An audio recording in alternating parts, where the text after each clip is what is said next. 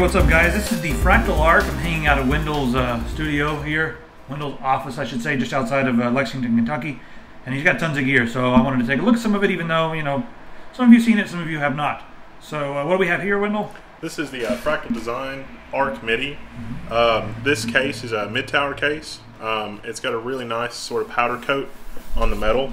It's got a really nice sort of matte finish to the plastic.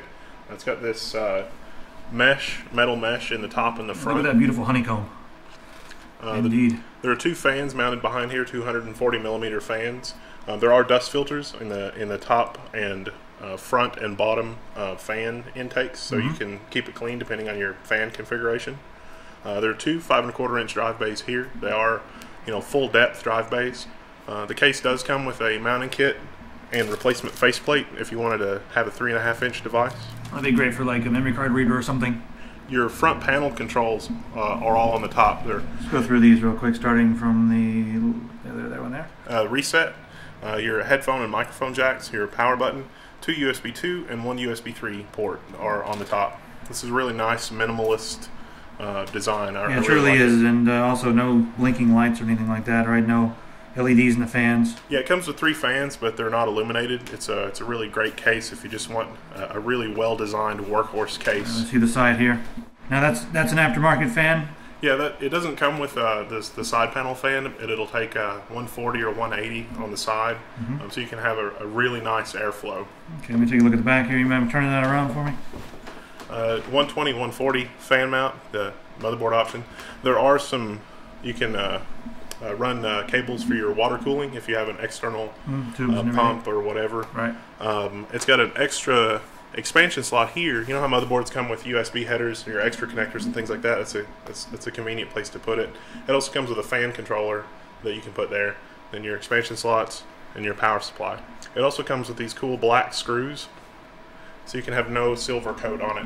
When I say that this thing is powder coated everywhere, I mean this thing is powder coated everywhere. There's not bare metal anywhere on this case. Very pretty. Let's open it up, shall we? All right, we've got the side panel off and we're looking inside now. So starting down here at the bottom, Wendell, what do we got here? This is the power supply mount. The fan exhausts out the back. It comes with a dust filter that's removable.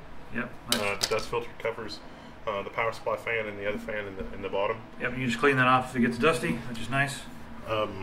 Moving up, I've got two 5770 graphics cards. These are older, but they're triple output, and I use this machine for work. So. Yeah, you've got about 9,000 monitors over there. That's really handy. Yeah. All of the slot covers that it comes with are white. There are 7. There's also this extra slot here that you can mount the fan controller it comes with. It comes with a single port analog fan controller. Or you could use this for your USB 3 ports, you know, your extra port connector that comes with the motherboard. It's a really convenient location. You could also mount one of the expansion slot coolers blowing directly over your video cards. Speaking of the GPU, I know we've got a GX2, one of the ultimate GX2, but these are huge. I just want to show everyone how much room you have in here. Yeah, so here's the 9800 GX2. You know, if we just sort of line it up here, with that in place, you've still got an extra inch of clearance. Yeah, and also I want to note that these hard drive cages, they do come out as well, so if you need any more space, you can slide them out. We'll show them that in a minute though, but plenty of room in there. This is one of the biggest graphics cards ever made. The bottom hard drive cage is fixed to the case, but the top one will pull straight out and rotate. We'll show them that in a second. Moving on up here.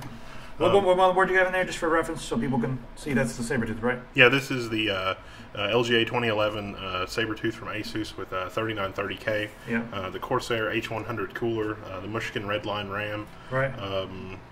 That's pretty much it. There's a 140 millimeter fan. The case comes with 3 fans. Right. They're not lit up, which I like. I don't really need it to glow or anything like that. Yeah. There's 2 in the front. So this is not a Honda Accord. Yeah. Yeah. No, it's not. Trick it out.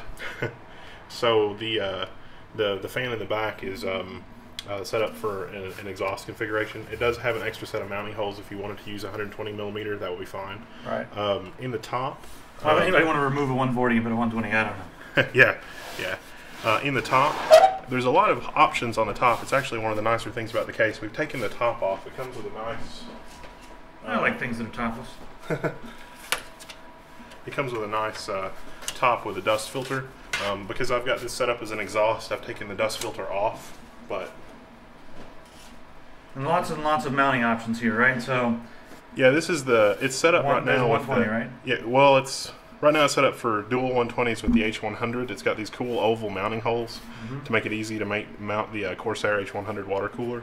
But there's also a 180 millimeter kit here, so you can mount one large 180 millimeter, or you could do two 140s or two 120s.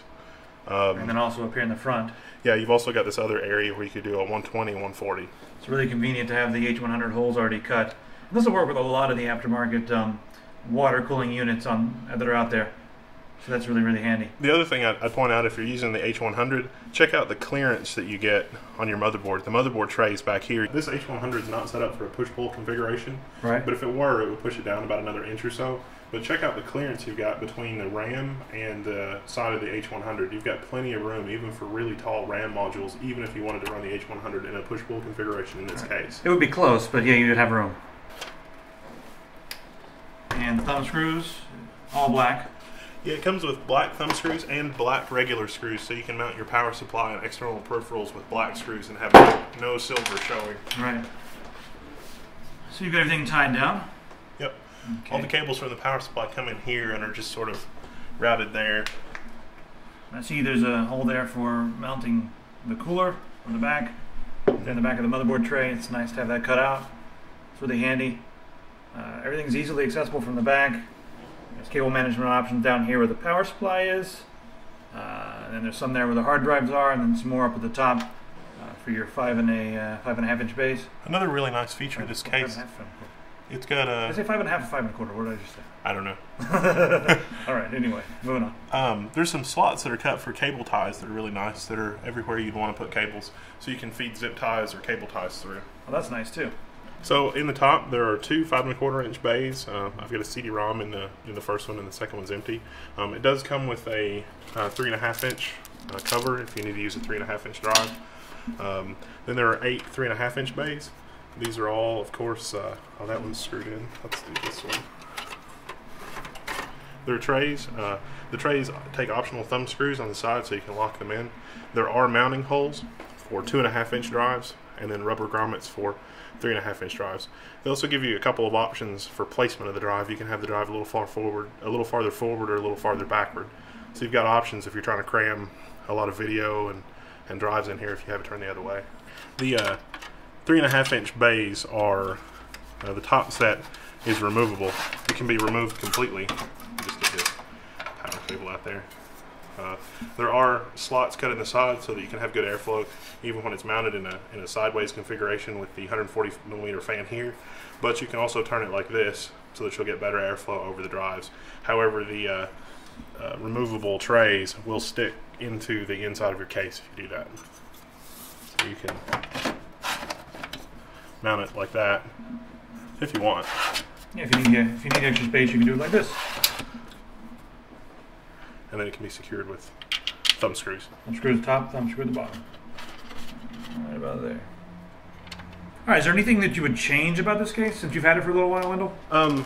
Not really. The only thing that's a little disappointing is that there's not more USB 3 connectivity on the top of the case. Yeah. But the one USB 3 port is kind of nice. I mean, the cables are all pre-wired for 2 ports, so I guess I don't really understand why they didn't put another USB 3 port in the top. But right, you know, other than that, I don't really have any complaints. It's a really great workhorse case. It's got really good airflow. Right. I'm very satisfied with it for the money. Yeah, for the money, we're going to give this a 9.5 out of 10. Very nice case, very nice looking, good style, and as far as functionality goes, you can do a lot with it.